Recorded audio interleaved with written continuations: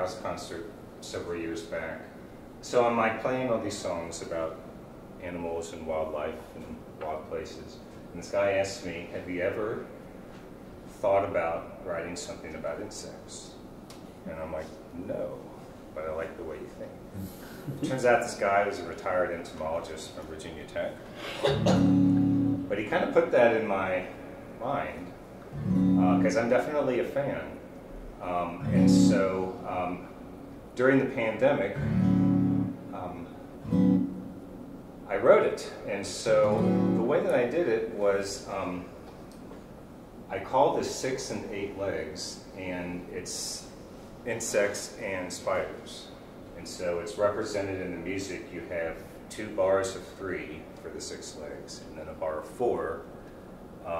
8th notes represent the 8 legs of the spider. And so for the most part, the entire piece alternates that rhythm throughout, except at a few breaks, until eventually at the end, the spiders take it.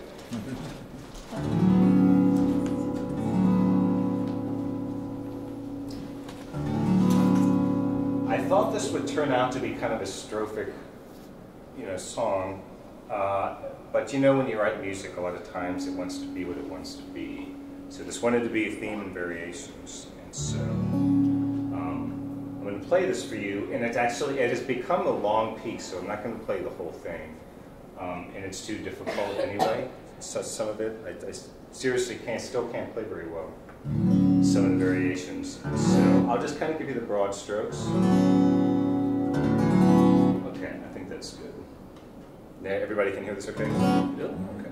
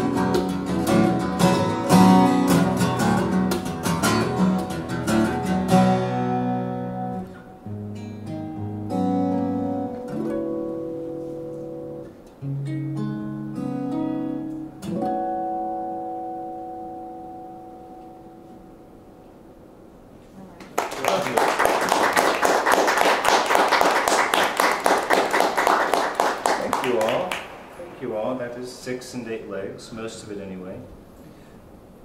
So what I should have told you was that I like to tell people to lose all of their various preconceived notions that most of us have about insects and creepy crawly things and spiders, and try to view them as beautiful and endearing and vital creatures. When you look at baby insects or spiders, you don't think the same thing when you look at baby ducks or kittens, right? But what if you did? Why wouldn't you, right? So I like to challenge people to think that way when I'm telling you in hindsight, but some of that music is supposed to evoke that. Do you also know that a few doors down in the greenhouse, there's a tarantula that lives in there? Isn't that awesome? Peach is the tarantula. You can go visit her anytime. So that's what Peach is.